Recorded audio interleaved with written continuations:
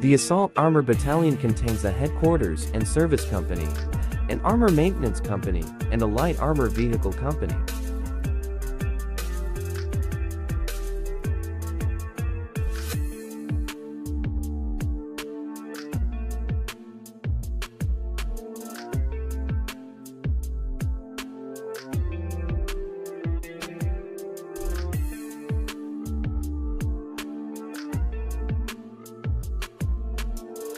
It is tasked with providing the maneuver brigades with armored assets to support their operations.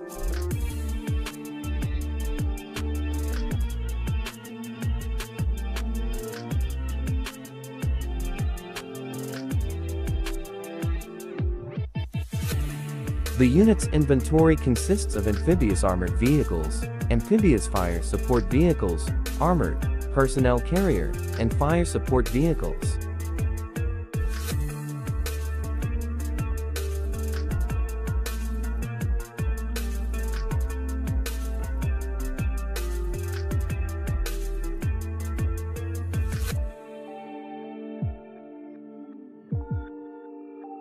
LVTP-5 are currently in service, but the Marines have been able to recondition for the amphibious fire support vehicles for their use.